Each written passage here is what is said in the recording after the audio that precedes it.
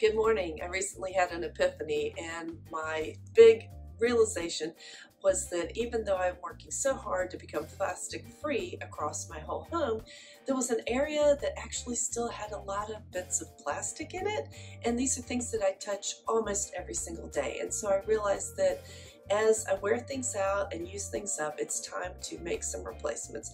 One of the first things that really caught my attention was we use a lot of cycling bottles like this when we cycle, and you need a bottle brush to clean these. And so my cycling partner and diving partner Bill had found online the perfect brush. However, I hate this brush because honestly it looks like something you would clean the toilet with, and when it arrived I was horrified because it's so useful. It works perfectly.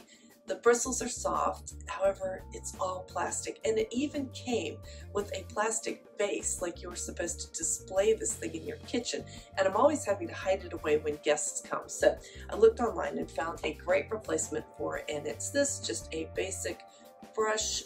It's like a boar bristle with metal and a wooden handle. This is something that every single part of it can be recycled and a little bit less harmful for the environment. So as I started looking around, I realized that there were a lot of other things in the kitchen that were equally noxious, and one of those is sponge. Okay, cellulose sponge. And you know, if there's anybody in the house who doesn't really dry them out really well, they smell horrible, and all this is probably just plastic. So I looked online, and you can see a whole stack of them back here because I bought in bulk, and I found some that have plant fibers and natural fibers to create the sponge. I'll leave a link to it below.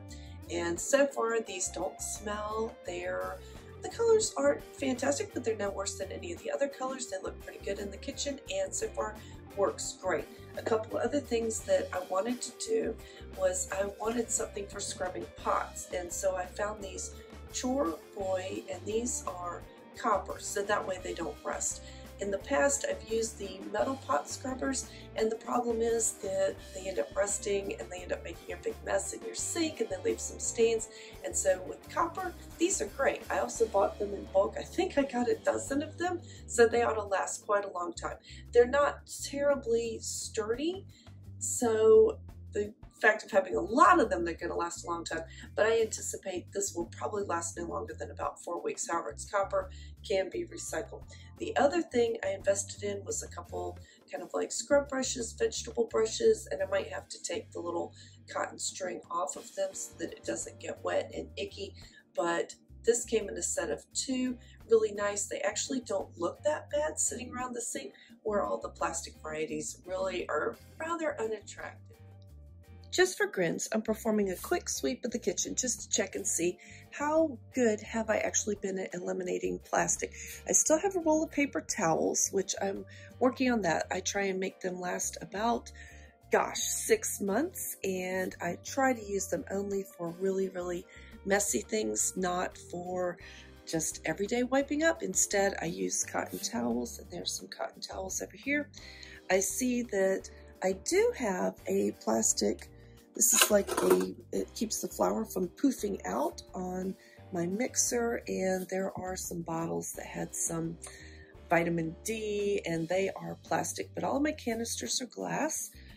Here's another piece of plastic over here, bottle of vanilla from Mexico, and Bill's Tech City, it's hard to say, his thermometer that he takes the temperature of everything with. Let's see, anything else? These are all my new finds, my really awesome. There's my new sponges next to the old. There's the new brush next to the old. And here is the impetus for getting the wooden brushes. Was this one has been great because it holds some dish soap, but it's just so grungy looking and hasn't lasted all that long, and actually pretty unattractive to have all that plastic. There is a plastic lid on top of this milk bottle that I use, and that's about it. A little bit of a drying rack there, but for the most part I have managed to eliminate all unnatural materials and plastics from the whole kitchen, so I'm very pleased with that. That was kind of the big impetus, that I wanted to be surrounded by buy things of beauty, wood, or natural fibers, and I didn't want to touch plastic things every day, and I wash dishes every day. I clean counters every day, and I really have almost eliminated plastic completely in the bathroom and now almost completely in the kitchen. So I'm considering this a success. I'll leave links to everything below.